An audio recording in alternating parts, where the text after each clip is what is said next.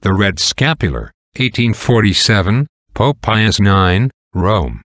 In a rescript dated June 25, 1847, Pope Pius IX gave his approval to a new red scapular called the Scapular of the Passion of our Lord and of the Sacred Hearts of Jesus and Mary. This red scapular revealed in a series of apparitions of our Lord to Sister I+N+R+I of the Sisters of Charity of St. Vincent de Paul from July 26, 1846 to the Feast of the Exaltation of the Holy Cross. September 14, 1846 was the answer of our Lord to the prayer of His Blessed Mother. One Sunday evening I was making the Stations of the Cross, Sister I+N says of the origin of the scapular, when at the 13th station, it seemed to me that our Blessed Lady placed the body of our Divine Lord in my arms, saying as she did so, "The world is drawing down ruin upon itself because it never thinks of the passion of Jesus Christ. Do your utmost to bring it to meditate thereon, to bring about its salvation." In 1833, at the age of 23, just 3 years after the apparitions of Mary Immaculate to St. Catherine Labor, Sister I+N entered the community of the Daughters of Charity of St. Vincent de Paul. Upon receiving the habit she was sent to St. John's at Troyes, where she was stationed for 38 years, visiting the poor and the sick and caring for the chapel. It was there in the presence of the Holy Eucharist that our Lord bestowed on her great graces that would draw so many souls to Him. When these extraordinary graces accompanied by trials and sufferings were first given her about the beginning of the year 1845, her retreat master advised her to send an exact account of her soul to the Very Reverend Father Etienne, Superior General of the Congregation of the Priests of the Mission and of the Daughters of Charity of St. Vincent de Paul. Thus began a long correspondence, which was made known to the Holy Father and used for his approbation of the Red Scapular. While in the chapel on the evening of the octave of the Feast of St. Vincent de Paul, July 26, 1846, I saw, or rather thought I saw, our Blessed Lord clad in a long red robe and blue mantle. Oh, love of Jesus Christ, how you filled my poor heart at that moment! Oh, how beautiful He was!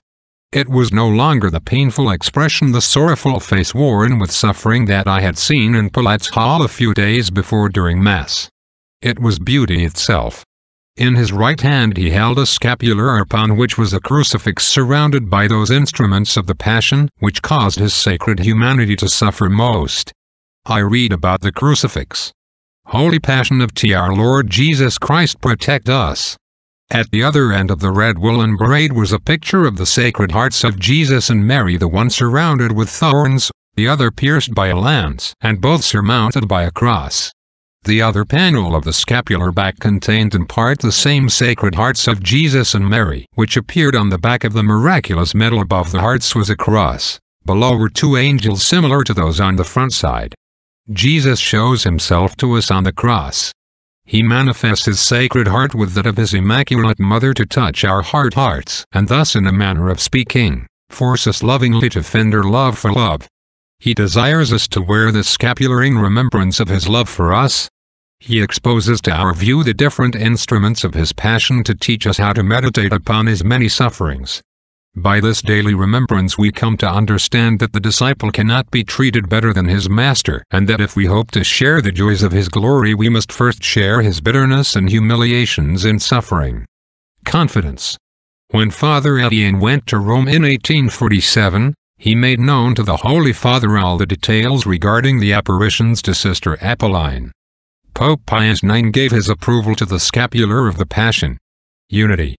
The last of the red scapular apparitions to Sister I+N took place just 5 days before the one and only apparition of Our Lady of La Salette, September 19, 1846. It was 16 years after the momentous miraculous medal series of apparitions to St. Catherine Labor.